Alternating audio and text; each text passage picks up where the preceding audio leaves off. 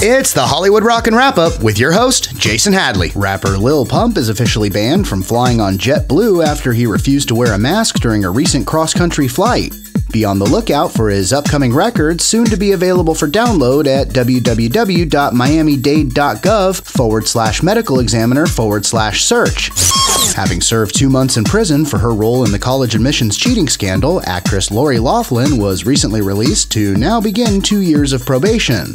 Loughlin's probation will, of course, involve scheduled and random drug screenings, so in the event she does smoke weed, 2 years from now will look something like this. I have waited a long time for this moment, my little green friend. And that's the Hollywood Rockin' Wrap-Up. Follow us on Twitter @Rockin' Wrap-Up.